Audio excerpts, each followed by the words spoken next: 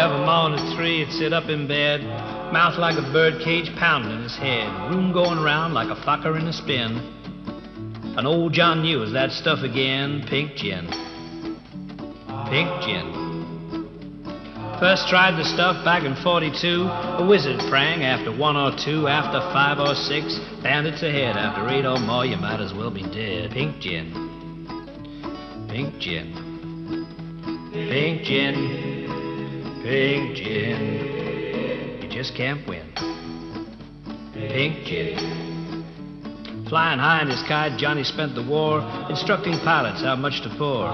Putting our few right through their paces, the spirit of Britain's flying aces was pink gin. Pink gin.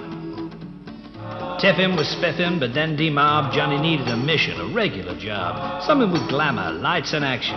He made for the movies the main attraction. Pink gin. Pink gin. The golden age of British film.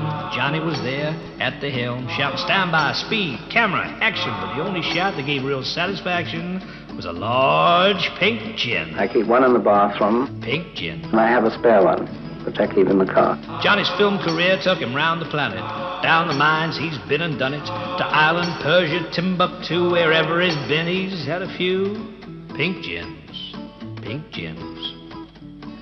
Rock and roll time and Johnny's being good. Go, Gaudioz like only Johnny could. Sex and drugs and pink booze spilling all over his brown suede shoes. Pink gin. Pink gin.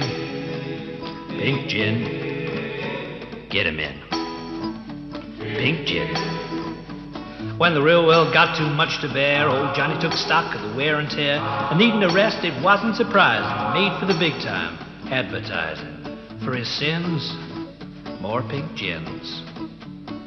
Lintas, LPE, et al. Johnny did the rounds of the ad corral, snorting substances when things got tough. He'd risk it all for a line of snuff. And pink gins. Pink gins. Pink gin. Pink gin. Ain't no sin. Pink gin. Then one day he was having a talk, trading drinks with Andy Rourke. And John says, Andy, come and join McCann's. It's truth well told in the promised land, and it is swimming in pink gin. Pink gin.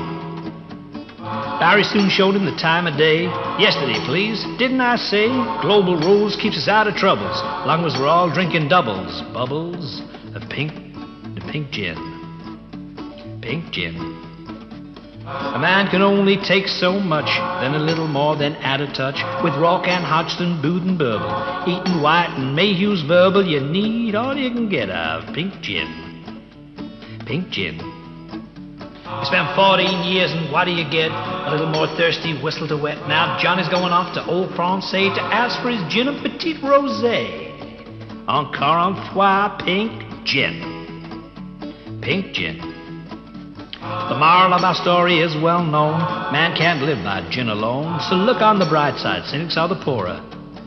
Bittersweet with just a kiss of Angostura.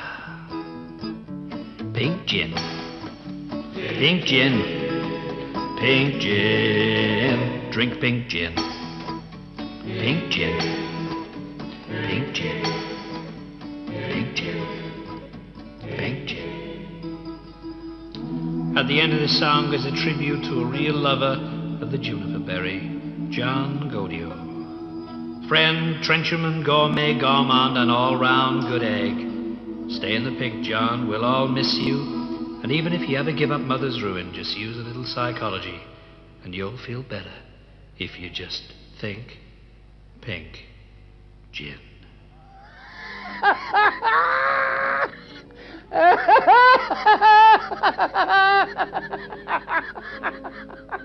Well, won't that do? Oh,